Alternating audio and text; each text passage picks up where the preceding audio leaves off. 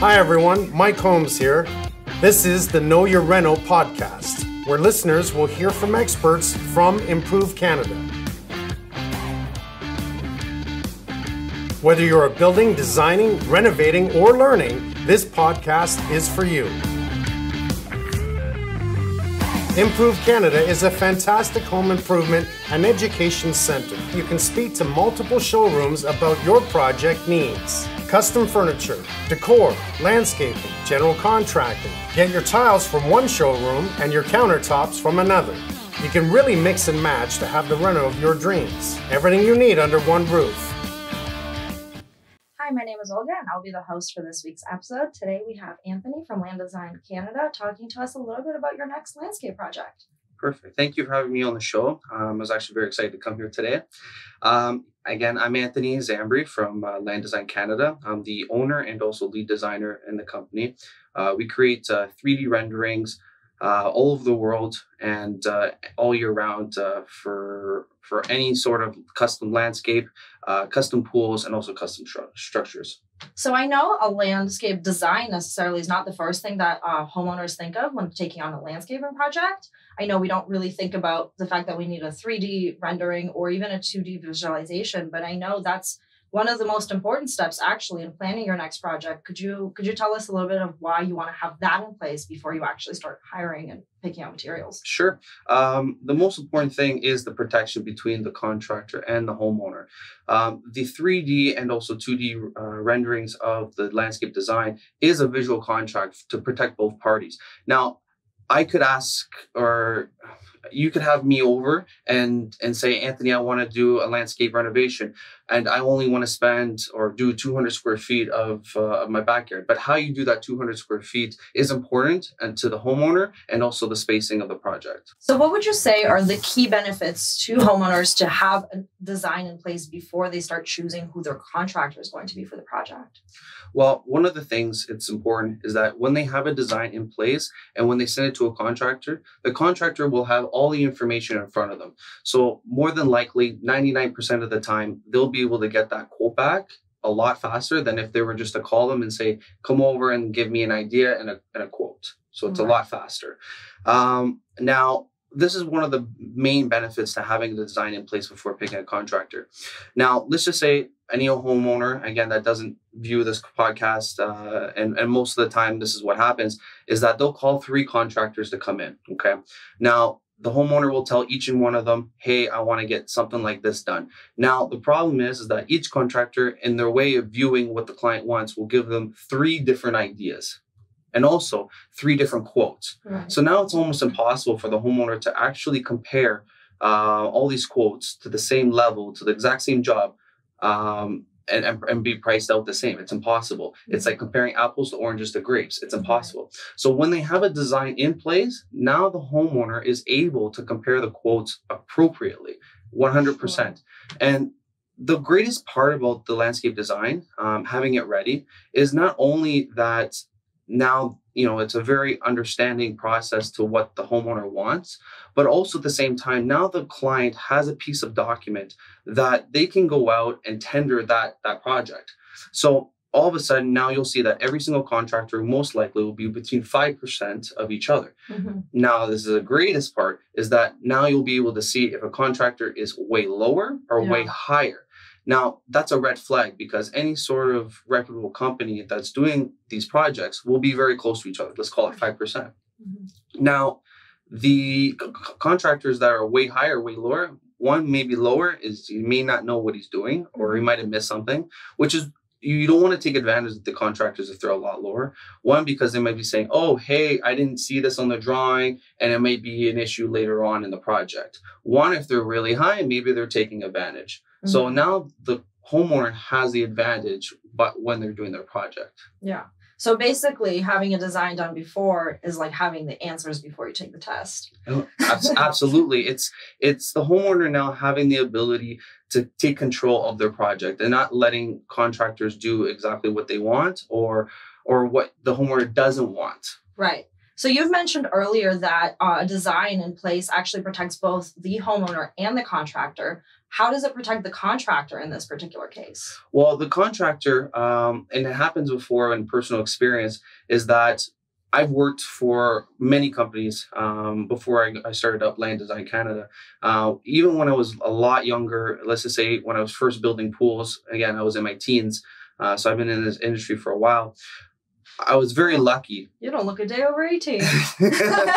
I was very lucky to work for these great companies when I was first starting out. And it didn't matter how beautiful the job came out. If there was not a design in place, there was always a negotiation or skepticism of what was supposed to be done and, you know, what the homeowner was expecting, no matter how beautiful it came out. And the thing about it was that I can't tell you exactly what was said at that time, but I can tell you exactly how the contractor and the homeowner felt when they didn't know exactly what they were expecting. Right. So at the end of the day, it protects both parties because the contractor could be doing above what they thought what they were supposed to do. And the homeowner may think otherwise. They may say, oh, I was expecting this or I was expecting that. So the design protects the contractor just as much as the homeowner. Right.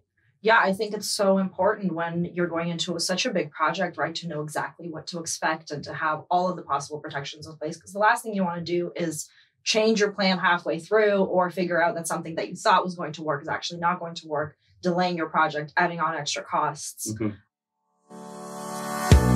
I'm Mike Holmes.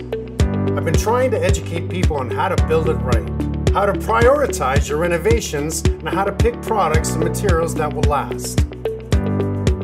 We love speaking to the Improve experts about how they are supporting the skilled trades. This is important to us, and it takes a whole community to stand behind the effort.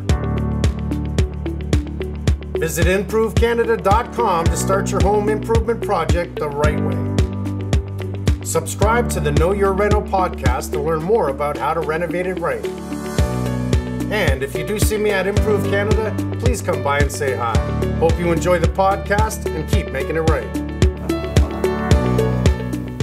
So now let's move it in a little bit into the actual sort of meat and potatoes of the landscaping industry, right? Because when we think of adding value to our home, oftentimes we think of a kitchen or a bath, right? That adds value to our house. But landscaping actually is also a huge value add-on. So could you talk a little bit about why you think that landscaping is actually a solid investment if you're looking to add value maybe before reselling or just in general? Landscaping is definitely a solid investment.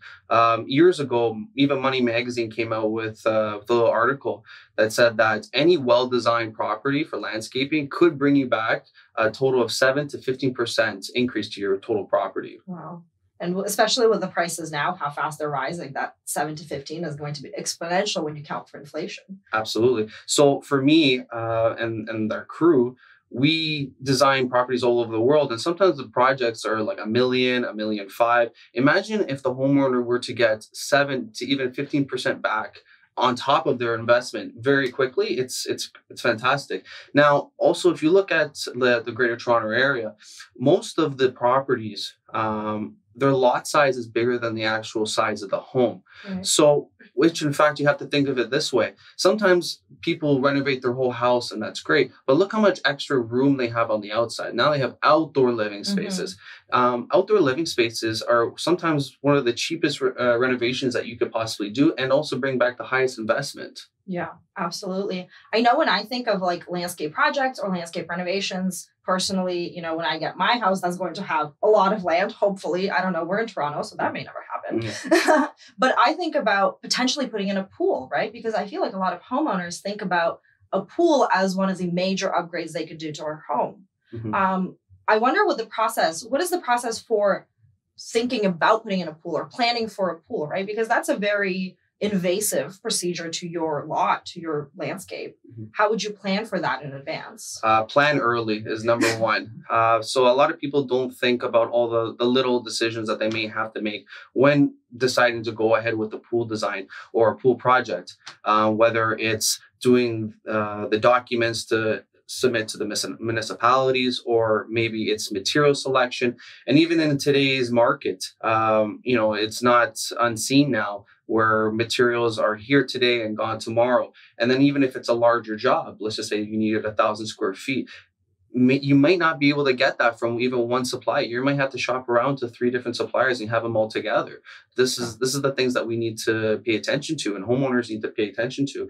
I know lots of contractors in the season that just passed that they would start a project, and the contractor and the homeowner had an agreement that if they couldn't get the material in time, that they would have to move on and come back later. Yeah, I definitely think that, especially in a pandemic, we're faced with so many challenges that were not an issue 2 years ago, right? It was something that we didn't even think of. It was an afterthought, right? Or the material is going to be here. Well, we didn't have the major supply chain issues like we do today. So would you say that homeowners should be adding on extra time to their timeline to anticipate for things like this? Absolutely. Even just picking the right contractor just from the start takes time. The people who do the work for you takes time. Picking the right material takes time. Submitting all the documents to the municipalities takes time. Everything requires more than what you think. And it's like any project. We'll always budget for double of what you think you're going to spend, but also at the same time, double how much time you think that it will take. But so to add on to that, what are some of the other challenges that consumers may face in the market planning for? Now we're in 2022, and a lot of people in February are going to be planning for a landscape project. What are some of the challenges that you anticipate this season specifically? Well, it's funny enough, but I think a lot of people have been wanting to get their landscape done. It's becoming more and more popular only because, of course, of the pandemic and shutdowns and stuff like that. People are now more and more appreciating their backyards, which is great. But at the same time, the amount of really good contractors to hire is becoming lower and lower. Some of these contractors, they're now booked to 2023. So if you wait too long, not only will supply chains and materials go down, but also maybe the particular contractor that you may want to hire may not be available. And landscaping is an art, like lots of different things. It's a skill of a trade. It's understanding how to do things properly. There may be a contractor, and again, I'm going to consider him an artist, that he may have that exact theme that you want to go for, whether it's modern or contemporary. He may be totally booked, and you may just have to wait. Yeah. So just like me, I'm an artist, designer, and we're lucky enough that we design lots of different styles. That's what we specialize in, again, all over the world, that we can match the customer's look of what they want. But to have a contractor to perform and to do the exact look that the customer wants, that's what's important. So you mentioned that you work in a couple of styles, that you've designed for a couple of styles. Could you actually tell us a little bit about the styles? Because I feel like a lot of people don't consider that there are different styles of landscaping. Like, I don't know how to tell modern apart from traditional or whatnot. For sure. Yeah, we specialize in doing any sort of style for any sort of customer all over the world, whether it be an English garden, Mediterranean, modern, contemporary, traditional. We actually specialize in mixing all these up. Like, it all depends on the house. We like to complement whatever the style of the house is to what maybe the landscape may be. Potentially, obviously, if we were to do a house on Muskoka, it would have a certain look. If we were to do a house in Texas, that was super modern, it's always nice to kind of complement it. And kind of complementing it will enhance the landscape design of it, and also the value of the home. So now in 2022, and you have so much experience in landscape design, what do you think people are gravitating more towards? What are you seeing more and more of in your work? Honestly, to me, I've seen a lot more modern being implemented into people's designs, whether it be fire bowls, fire and water bowls, water walls, jets. It's a lot more of the features that are now being implemented. Of course, you're going to have like the minimalistic look. We got artificial grass in between pavers.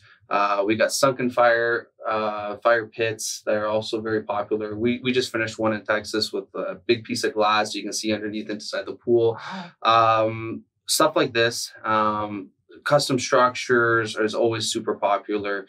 Of course, the outdoor kitchens, but overall, it's the more modern look that's everybody wants. Yeah, and I guess the features are kind of similar to the rest of the house where you have very sleek lines, sharp angles, right? Very minimalistic materials. Does that translate to landscape design as well? Absolutely. For instance, we did a Mediterranean look in Jupiter, Florida, and it looks stunning. Of course, it was a curved look, but that's what happens with the type of look. Usually, it dictates the pool as well. So the more Mediterranean, you got a little bit more rocks involved, and waterfalls is different. But then if you go modern, we got super sharp lines, like you said, and the different types of water features dictates that as well. So you mentioned that you do designs all over the world.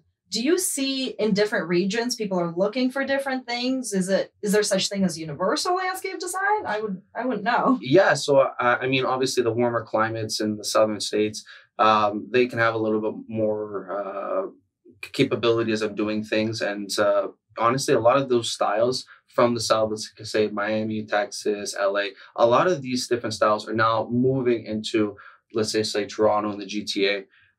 We're now learning how to adapt certain different types of materials to make that look possible.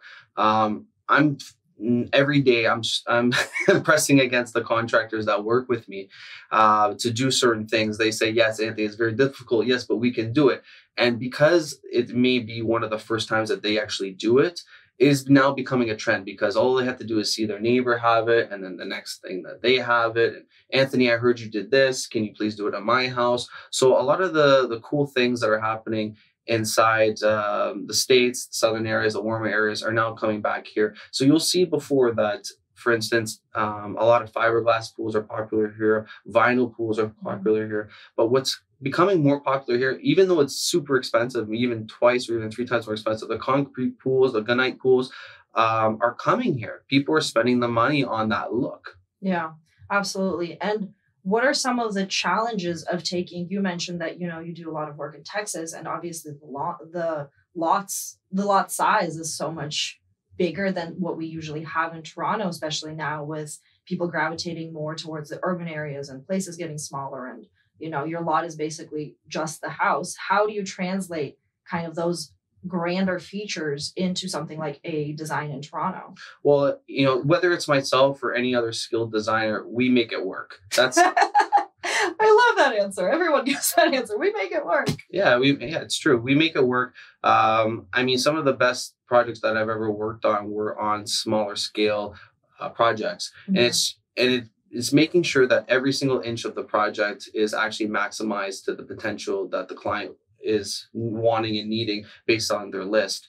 And it's my job as a designer to make everything fit, but also make sure that it's within budget. Right, of course. And are you seeing any challenges of the climate changes? If you're taking something like a southern design and translating it to something like that's a colder climate, is there a challenge with that? Is there any deterrence specifically that you're like, no way, we can't do that? Yeah, there is also lots of things that we can't do. But at the same time, as manufacturers are starting to pay more attention to what homeowners are wanting, and again, they want that warmer look, they're starting to come up with materials that we can now be able to use here. So basically, in this day and age, anything's possible. Anything is possible with money. That's an important distinction.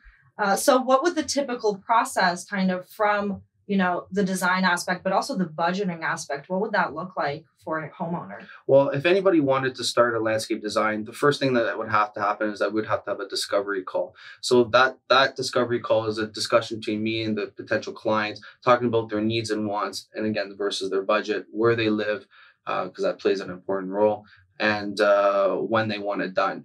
So that's the first thing. And then after we've now determined what maybe the price will be for the design or how much it might be, just as a ballpark, what the project may cost. If the homeowner is now accepting all this, then we get to go towards the design. The design is then created. Maybe it will take 2 to 3 weeks, depending on the size of the project. After the design is done, we'll send them a teaser. They'll look at it. We'll have a nice Zoom call. We'll present. They'll say, Anthony, I love this. I love this. I love this. I don't like that. We'll change it. We make it perfect. And then they have that landscape design that they can give to the potential contractors to get the project started.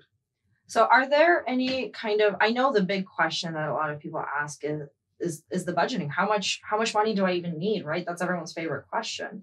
Is there a ballpark where you can figure out for especially maybe a newer homeowner that doesn't know what these projects are valued at and what they're going to cost, is there like a ballpark figure where you're like, you should set aside at least this much to encompass everything that you may want to do? Well, front entrances can be small to large. It all depends on square footage. A lot of guys will tell them, based on the square footage, this is how much it would be. But to my experience, it actually comes all the way down to elevation. So if you're going to need 3 to 4 steps, those steps cost much more than just the regular interlock. Okay, if I want a flagstone in the front of my house, okay, how much is it for a pool? Again, for a pool, I would probably put aside at least $100K.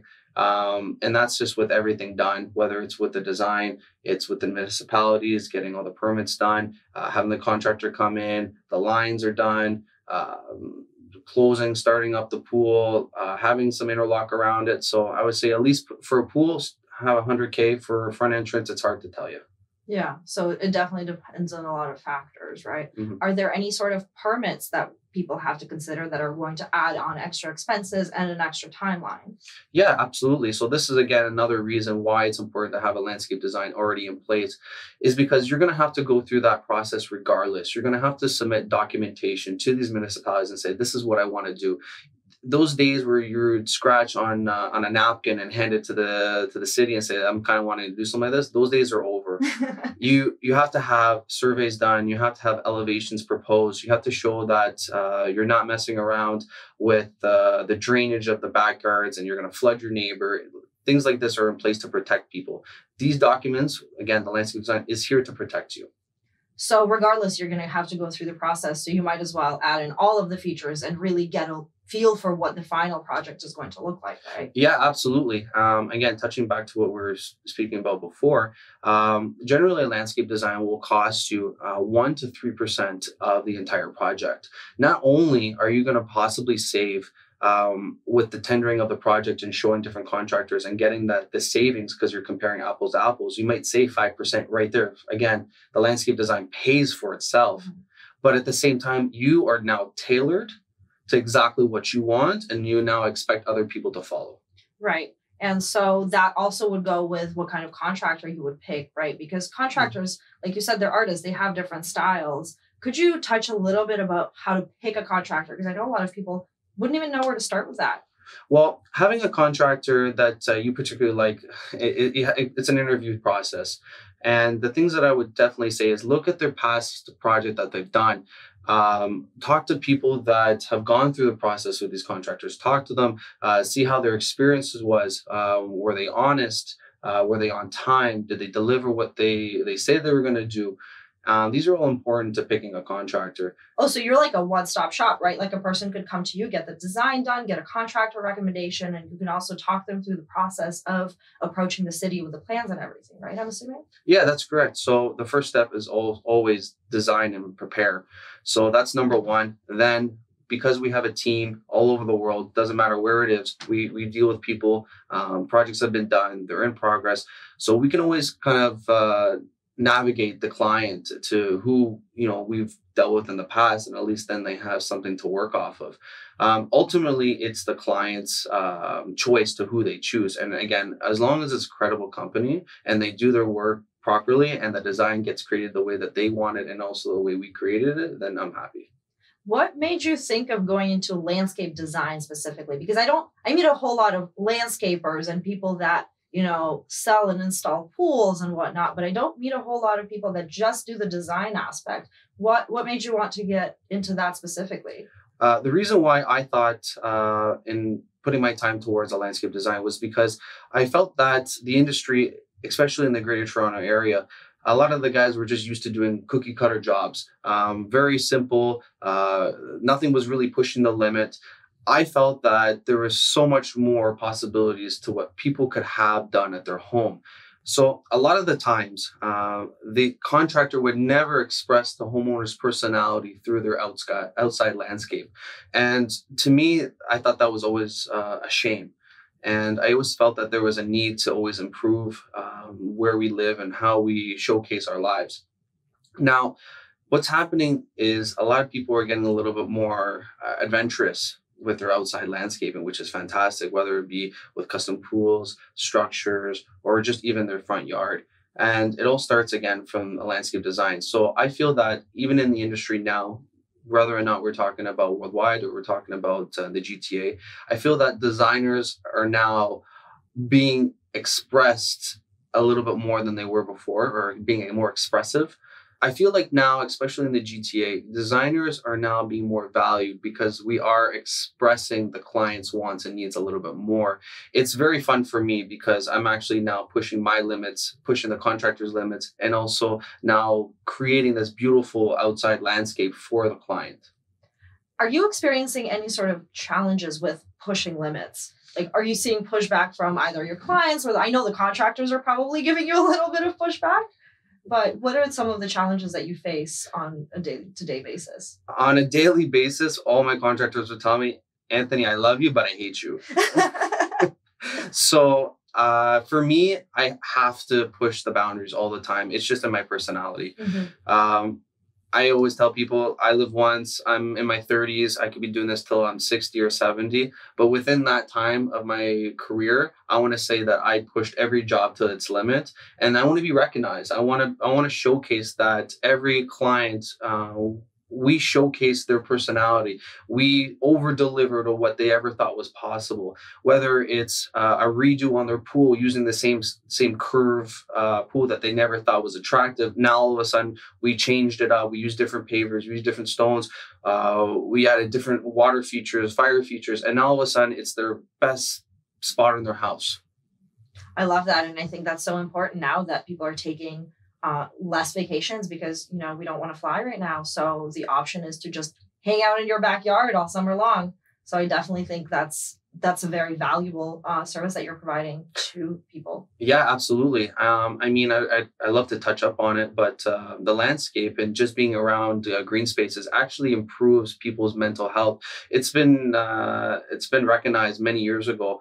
But I think now people more than ever, when they go for a walk to a park, they feel better. Mm-hmm. Whenever they spend a little bit more time outside, they feel better. Having an outdoor backyard that is customized to what you want, and being able to enjoy the oasis that we've designed will improve mental health. But also at the same time, this goes back to actually one of the first designs I ever did coming out of school. It actually landed in a magazine, which was great. But the thing about it was that the family, they had a few sons, they had a few daughters, and this one particular son was, I'm going to say, troubled.